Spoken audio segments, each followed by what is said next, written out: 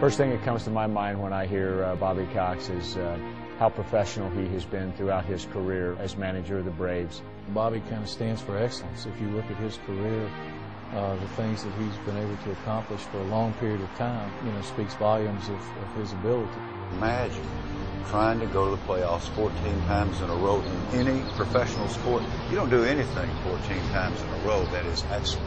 I think one thing that really jumps out at me is the respect that his players have for him. Every player that has ever played for him has said that he's been the best manager that they've ever played for. When you see him in that dugout, I mean, the way he's giving instructions to his players and the way he's talking to them, it's almost like a sense of reassurance. He seems to help build their confidence in him. Cox is just a symbol of getting it done. I look at his accomplishments, and you have to be in awe a little bit of that. Work your way up through their system, managing at some different stops, and make your way to the big league ball club as a coach, I believe in 1977. Right.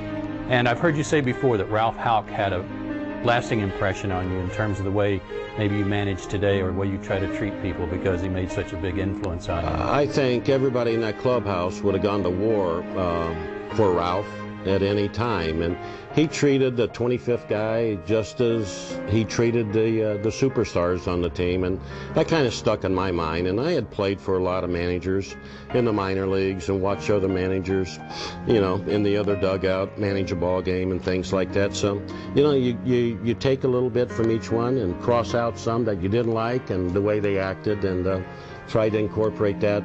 You still have to be yourself, and basically I am myself, but I can always go back to Ralph Houck.